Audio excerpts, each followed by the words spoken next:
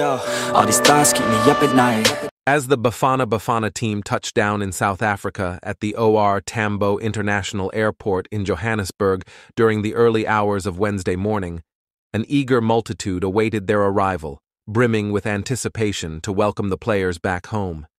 The scene was set for a grand reception, with throngs of supporters gathering to express their admiration and appreciation for the team's efforts on the continental stage.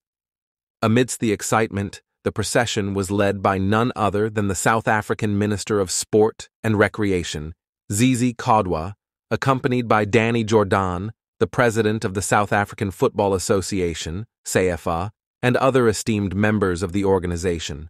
Their presence added an air of officialdom to the occasion, underscoring the significance of Bafana Bafana's achievements in the recent tournament.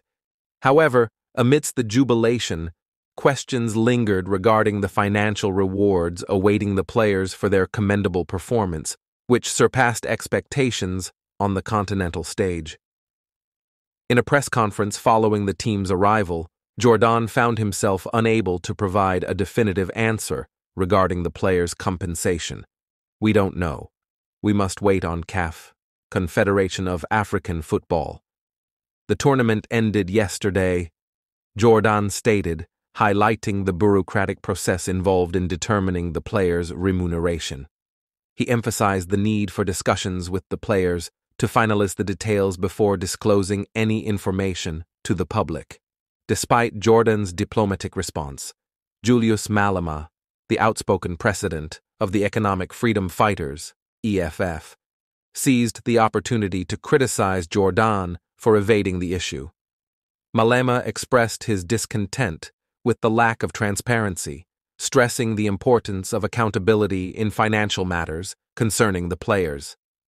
Malema's remarks underscored the broader sentiment among some sections of the public regarding the need for greater transparency and accountability within the leadership of SAFA.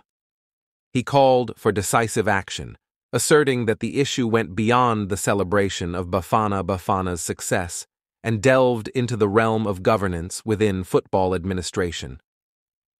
Drawing a comparison to CAF President Patrice Motsepe, Malema commended Motsepe's transparent approach to financial matters, contrasting it with what he perceived as opacity within SAFA.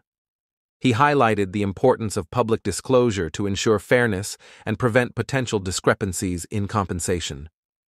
"We are not ignorant of the fact that we need drastic changes in the leadership of SAFA," Malema declared, echoing calls for reform within the organization to address systemic issues and promote accountability. In essence, the fervent reception for Bafana Bafana upon their return to South Africa served as a backdrop for broader discussions surrounding governance, transparency, and accountability within the realm of football administration, highlighting the complexities inherent in balancing celebration with calls for reform.